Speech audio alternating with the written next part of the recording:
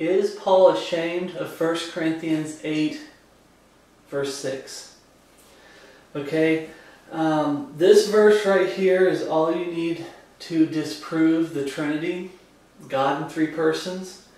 Not God in three persons, that's easy to debunk because only Jesus Christ is the person of the Godhead. But God the Father, God the Son, God the Holy Spirit. So if you want to turn to 1 Corinthians 8, chapter 8, verse 6, and that's where we're going to start with this study. And I've been going through, doing my daily studies, Bible reading, and God showed me something here.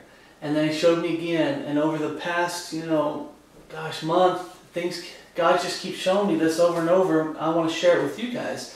And it hit me for a great title. It's like, is Paul ashamed of 1 Corinthians 8:6? Because it just seems like these people that refuse to turn to the Godhead and stick with the Bible, they're ashamed of this verse. So let's read it real quick. Let's see if I got the right one. 8 verse 6. But to us there is but one God, the Father, of whom are all things and we in Him, and one Lord, Jesus Christ, for whom are all things and we by Him. Okay? Apostle Paul is saying this. Okay? And did he just say it like quietly, like off in the corner, yeah, this is kind of how it should be, and then that's it. You never hear it again. Well, let's turn to Romans 1:7. Let's see how ashamed Paul is of 1 Corinthians 8:6. So let's get over to Romans chapter 1, verse 7.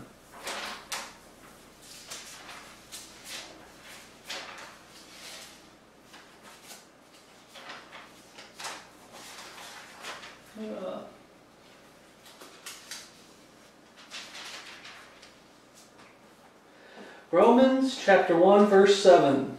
Okay. To all that be in Rome, beloved of God, called to be saints, grace to you and peace from God our Father and the Lord Jesus Christ. He acknowledges 1 Corinthians 8:6 before it's even written. As far as, in the Bible before it's written. You have God our Father and the Lord Jesus Christ. Go ahead and turn to 1 Corinthians 1:3. 1 Corinthians 1:3, he's writing to the church of Corinth. Okay. Grace be unto you and peace from God our Father and from the Lord, capital L Lord, Jesus Christ. There's but one God, the Father, one Lord, Jesus Christ. He starts his greeting, not starts it, but it's in his greeting, that verse. There's only one God, the Father. God our Father. Okay. Go ahead and turn with me to 2 Corinthians 1:2.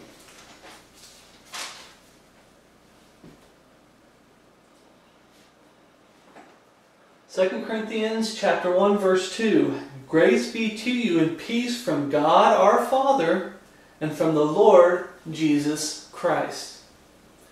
Why these people that refuse to believe in the Godhead, they say they do, but they refuse to use the terms in the Bible, words in the Bible. They replace the title for God, capital G, Godhead, for a title of a pagan God, Trinity. Okay? Why they do that? Because I believe that a lot of them are ashamed of 1 Corinthians 8:6. They'll try to explain it away, or they'll try to ignore it like it doesn't exist. Did Paul do that? Let's go to Galatians chapter 1, verse 3.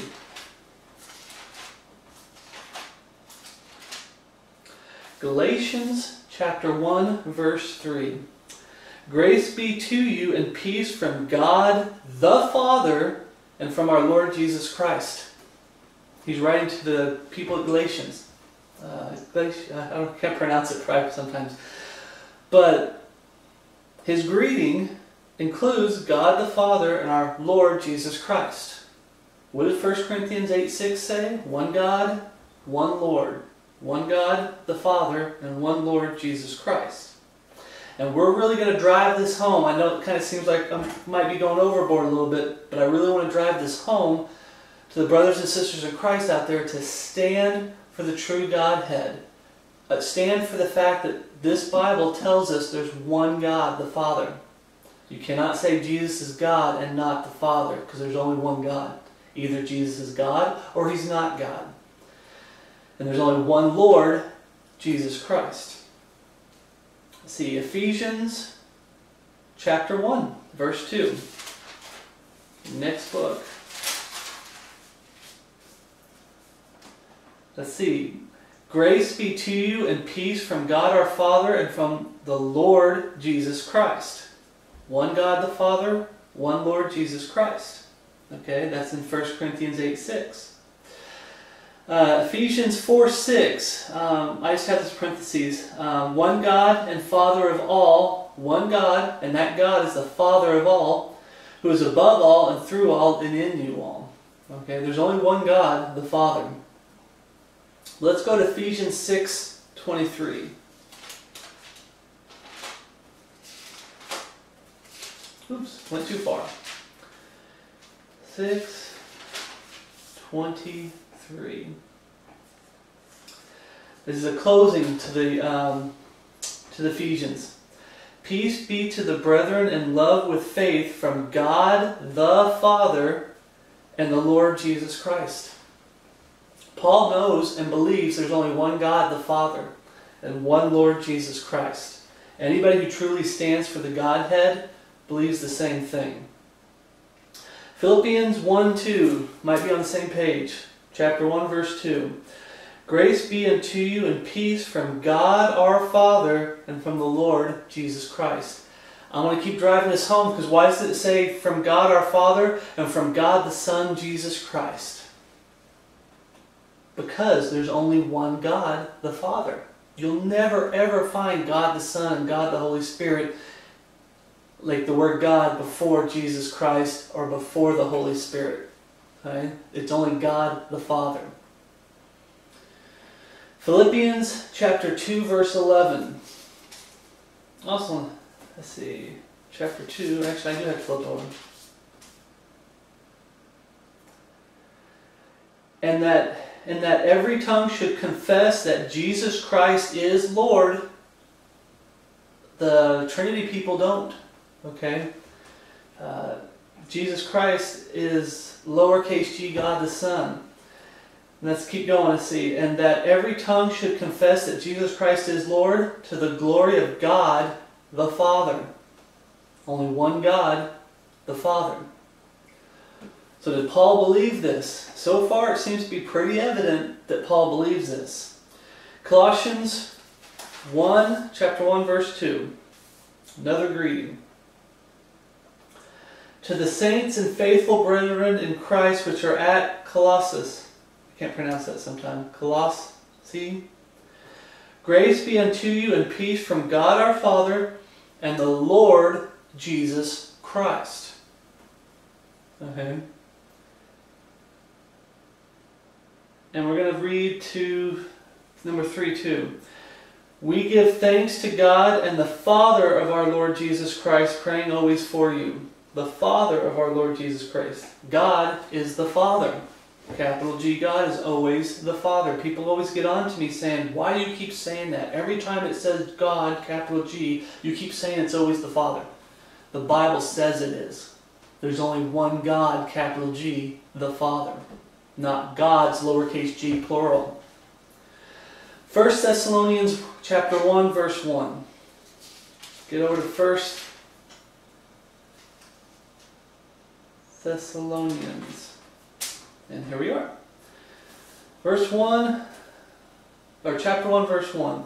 Paul and Silvanus and Timotheus unto the church of Thessalonians, which is in God the Father and in the Lord Jesus Christ. Grace be unto you and peace from God our Father and the Lord Jesus Christ.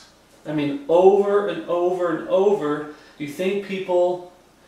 I'm trying to keep from being... I'm not trying to upset anybody out there. I'm hoping that people, their hearts will be open to the truth. You want to stand for the Godhead. You want to not be ashamed of 1 Corinthians 8:6. You don't want to dismiss it. You don't want to act like it's just something really small. It doesn't really mean anything. Or it's not that important. It is very important. Go to 2 Thessalonians 1:2.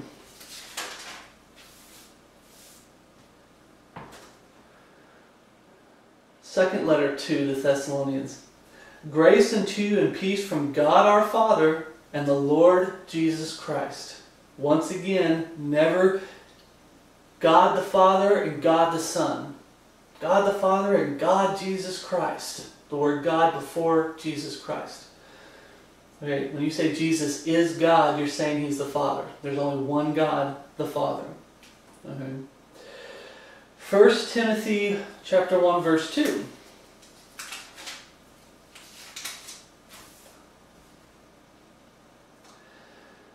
Another greeting.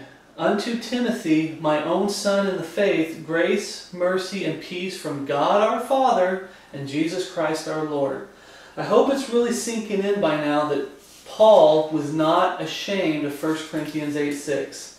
He was not ashamed that there's only one God, capital G God, the Father, and one Lord, Jesus Christ. But we're looking for 2 Timothy 1, chapter 1, verse 2. To Timothy, my dearly beloved son, grace, mercy, and peace from God the Father and Christ Jesus our Lord. Right there. Titus 1, chapter 4. Or, Titus chapter 1, 4. I'm doing this kind of late at night, so please bear with me. Titus chapter 1, verse 4. See, that's Timothy, Titus chapter 1, verse 4. Okay. To Titus, my own son, after the common faith, grace, mercy, and peace from God the Father and the Lord Jesus Christ, our Savior. Okay. And one more. Philemon 1, verse 3. Grace to you and peace from God our Father and the Lord Jesus Christ. Was Paul ashamed of 1 Corinthians 8, chapter 8, verse 6? Was Paul ashamed that there's only one God, capital G God, the Father, and only one Lord, capital L, Lord, Jesus Christ? He was not. But guess what else I found? What about Peter? Was Peter ashamed? Is this just something that only Paul taught and only Paul knew and Peter didn't? Let's look at 1 Peter 1, verse 3. Let's turn to 1 Peter.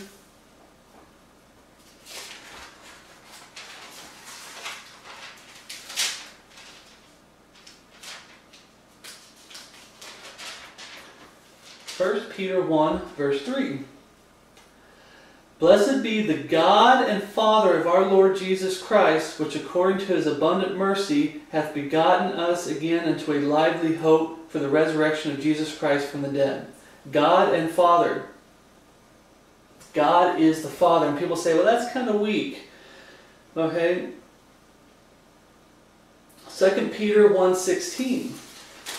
Let's go to 2 Peter 1:16. Let's see, 2 Peter 1:16.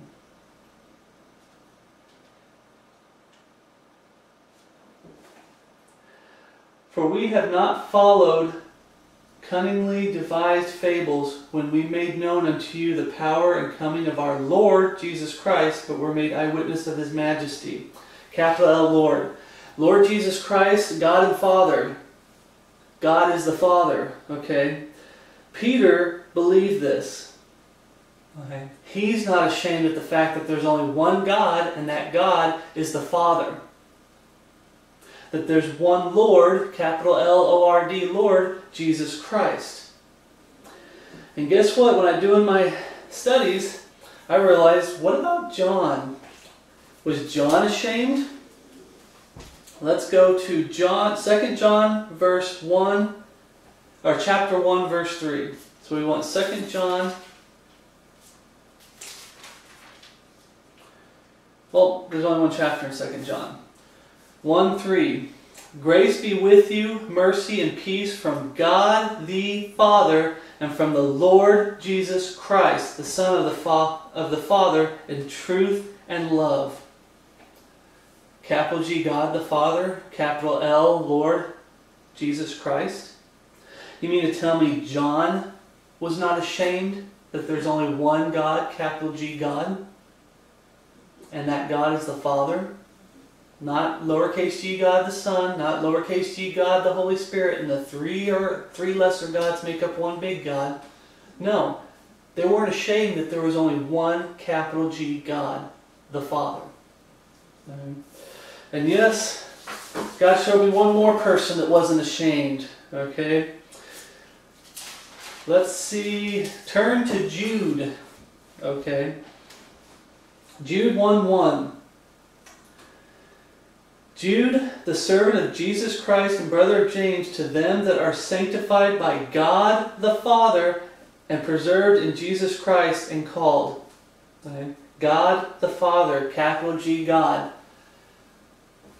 These men were not ashamed of the Godhead. They were not ashamed that there's only one capital G God, and that is the Father. So brothers and sisters in Christ, don't let people get you to be ashamed on the true Godhead, that there's only one God, the Father. And you cannot say Jesus is God and then turn around and say He's not the Father. If He's not the Father, He's not God. And if He's not God, His blood could do nothing for you on Calvary. So, and if you're out there and you're still struggling with using terms of the Trinity, and it might be pride, it might be you're holding on to traditions of men, I plead with you and implore you to turn back to the Godhead. Do not turn your back on the Godhead, and don't let them fool you into believing, well, I'm not turning my back on the Godhead. Trinity means the same thing. It does not mean the same thing. It's like me saying, well, you know, the Bible says His name is Jesus, but I think we should call Him Billy Joe Bob. I mean, it's basically the same thing. No, it isn't. They're changing a title for God, capital G, Godhead, for a title for a pagan Catholic God, the Trinity. Stand for absolute truth. Be courageous, but more importantly, be like Paul, Peter, John, Jude. Don't be ashamed that there's only one capital G God, the Father. Don't be ashamed of it. Stand firm, stand for the Word of God. We're getting closer and closer to the catching away of the body of Christ. The Bible Word is caught up. And I look for that day where we all get to be together with Jesus Christ. So I love you guys, brothers and sisters in Christ out there. I'm praying for you, for temptations, struggles with the flesh, temptations, the struggles with lost family members, the lost world, struggles with false converts, the flesh fighting you when you're trying to read and study. I'm praying for you, your health. I'm praying for all of you brothers and sisters of Christ out there. Please keep me in your prayer and keep the rest of the body of Christ in prayer. Time is getting short. I don't think we're going to be here by the end of the year. If we are, then it's by God's grace, because there's still somebody that needs to get saved. So thank you for watching, and I'll see you in the next video.